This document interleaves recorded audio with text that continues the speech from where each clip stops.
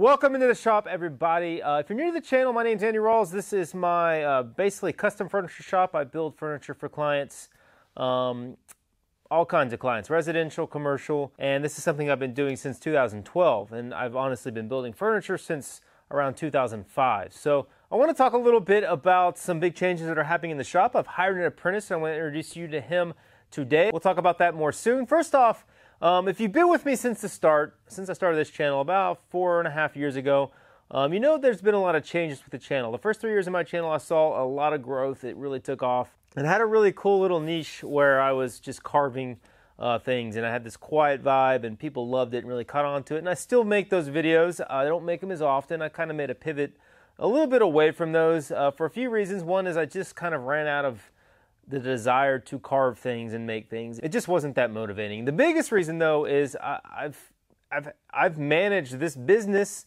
and my channel as a one-man show for most of these last 5 years, and I've just been spread really thin, and it's been hard to stop production in my shop to make YouTube content, and I've been kind of unwilling to jump fully into YouTube and give up my furniture business and let go of YouTube and go fully into furniture business. So I've been riding the fence now for a while. And ultimately, I think what's happened is the business has suffered a little bit, and the YouTube channel has obviously suffered. I saw that quick growth in the first 3 years, and it's just kind of been a little flatline. And I'm not one to really worry overly about analytics. It's not my dream in my life or my goals to become some big famous YouTuber. I love making content for you guys. I love sharing my craft and what I do, and that's why I make YouTube videos. I have an awesome core group of fans and subscribers who are very dependable, and I love hearing their feedback in the comments. So YouTube is important to me. It's important that I share what I do with you guys, but I'm not really trying to grow some giant, huge, amazing YouTube channel and get super famous, which sadly a lot of the younger generation are kind of focused on doing. It's really weird. I ask young kids what they want to do when they grow up, and they want to be YouTubers. It's a little bit strange to me. So as I've seen my business grow this year and a lot of new orders come in, it's been very obvious to me that I need help. I cannot complete these furniture orders and build and make content and do all that on my own. It's just not possible. It's all going to just kind of slowly die if I continue down that road. And so that's why I have hired an apprentice. I posted on Instagram about 3.5 months ago that I was looking for one, and I got a lot of inquiries. It was really humbling and awesome. People all over from the U.S. reached out with interest in working here, and I was able to narrow it down to Robert. And I got to say, I am incredibly excited. I think I've found an awesome guy to come in here and work, and also, like I said, I'm super humbled by it because he literally packed up and moved his family. He has a wife and a 2-year-old daughter from Florida to work here with me. So it really is humbling to know that he's willing to uproot and move out here to Texas, which, you know, Texas is pretty awesome, so I can't blame him. He's been here now for almost a week, and we've already jumped in, and he's making a huge impact, doing an awesome job. We started off the first day doing a walkthrough of some of the equipment. So I want to show you guys some of the stuff we've been up to in the last week, and give you a chance to meet him.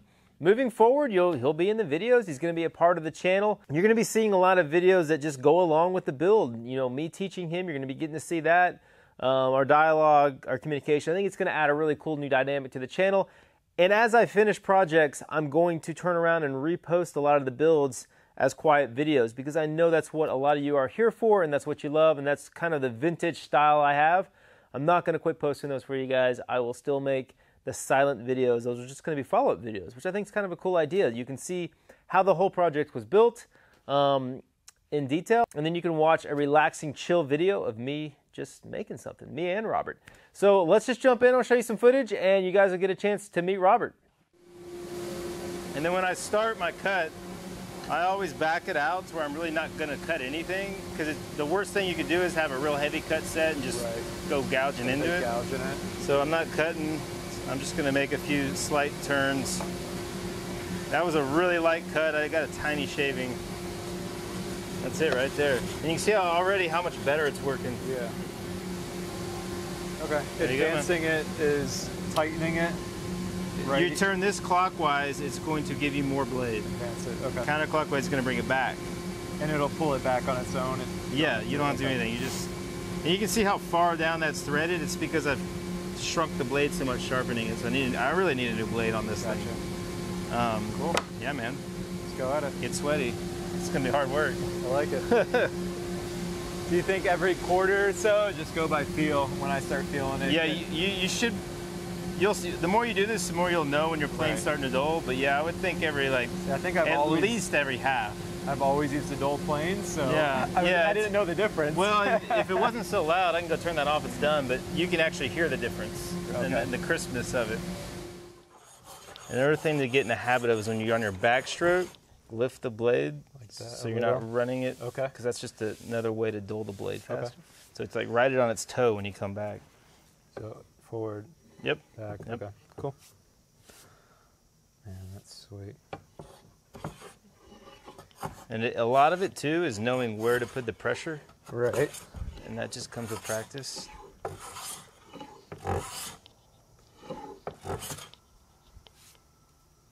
And also, another thing, I'm giving you a million things. No, it's fine. Skewing helps. So if I'm going like at an angle, yeah. That is gonna help. It's more of a slicing cut.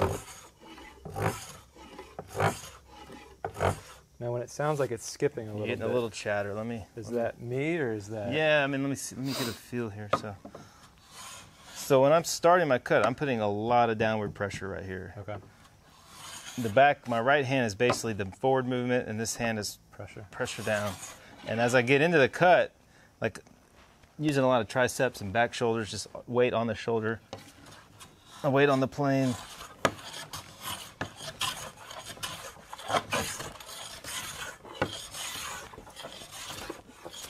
I mean, it wouldn't require so much physical effort if it was ingrain. Ingrain is just a lot more of a, yeah, and that's the great thing too about ingrain is you can go any direction you want as long as you're not coming out of your cut. Yeah. Yeah.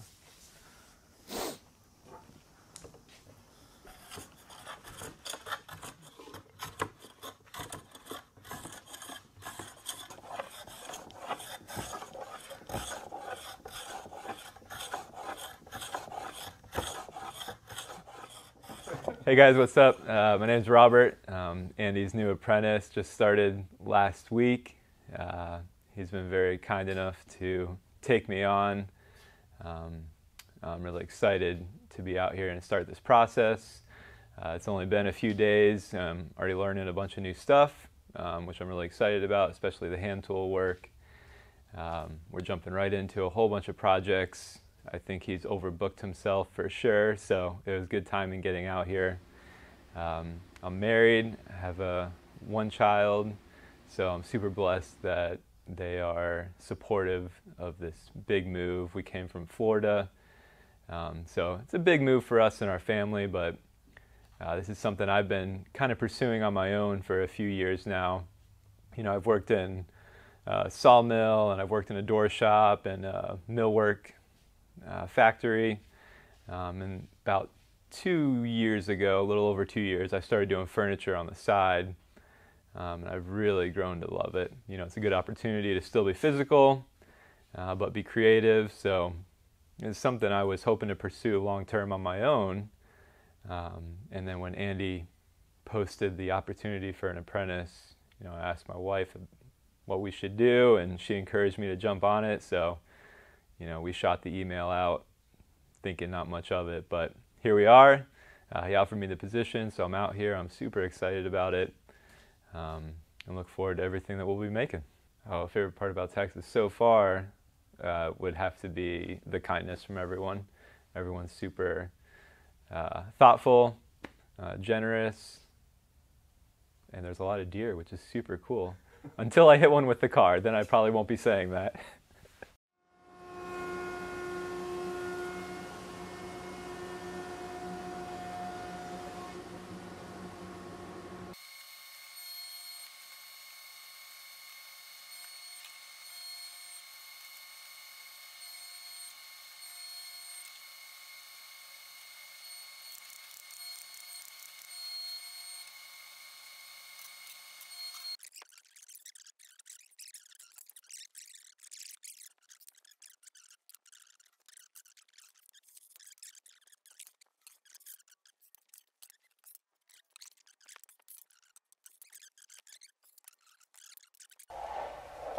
the big moment is how wide it is, right?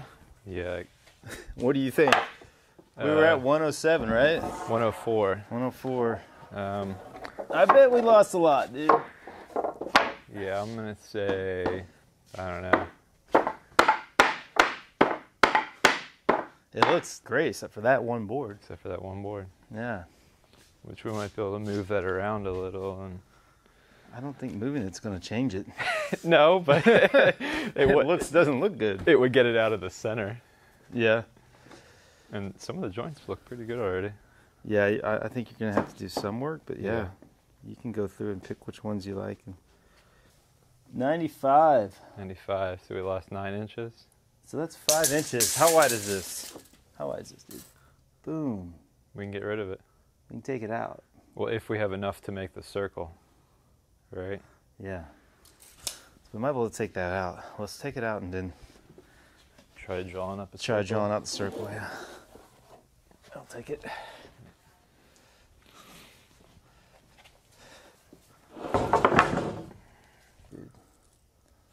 Unless we get more this way.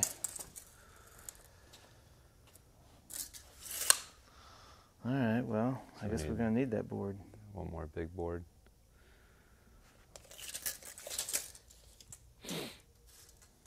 Don't quite have it here either. All right, so this is my baby, man. Yeah. We'll take it down. I always forget. It's upside down, so. Yeah, it's hard. Make things a little confusing. If you like give it a little tap, a little drop. Things that are old like this don't always work. No, that's the way it was designed. Yeah, it's a little love tap. It's not pretty, but I do it. So these are this is a carbide tip blade, Woodmaster blade, and they're really expensive, but they last a long time. Sure. Let's see if I got enough room here to do it. So I go down. Yep. You know how to do this, right? I haven't done it in a while. Okay. It's been a while. So down these two ends together, and then bring these two together, overlap, and it all kind of just falls and finds its home. Yeah. It'll take make a few sense? times to remember Yeah. it. No, we used to do that at the sawmill. So we had those were a lot bigger, like right? Yeah, a little bit bigger. A lot longer blades. Yeah, I think that was the wrong way. Yeah, so that's going Definitely. backwards. So that tilts. If you go back the other way, You can see it's tilted back. yeah, but the way it works is this takes the tension off of it, and it should just naturally fall. Forward. Right? But it doesn't want to. So once I start, see now it's not even touching. If you look back there, I'm trying to make sense of it. Well, you can't really see it, but I see what it's coming off the thing, yeah, right? Yeah. So you have to tap the wheel, Push it. so that now it's sitting on there. So. Yeah, that's the right way. So it's starting to move forward a little bit. And this whole thing has a tendency to want to kick this way. This loosens that. Mm-hmm. And you can actually kind of move it like this. Yeah, I see. And so if you get it kind of centered on there, then you tighten this down, it'll stay. Stay there. Yeah. So that is... Okay, that's this whole assembly. Yeah, here. it allows it to slide up and down. Okay, so that is kind of, just an oddball video. I wanted to introduce you guys to Robert, let you meet him, see what we've been up to. He's been in the shop now for about a week, and he's already making an awesome impact. We've got a lot of projects going on. He started on Matt's table, all those boards over there. You saw that in the video as we were laying out that table. We were a little bit short on boards, so we're going to order a few more. He also laid up the first blank for 3 Canon patterns for the Alamo. Again, we're doing more turning on those, so that's going to be happening next month. And then the table rounds. I posted part 1 of that video. That was my last video. Part 2 is coming hopefully first thing next week as we finish these up.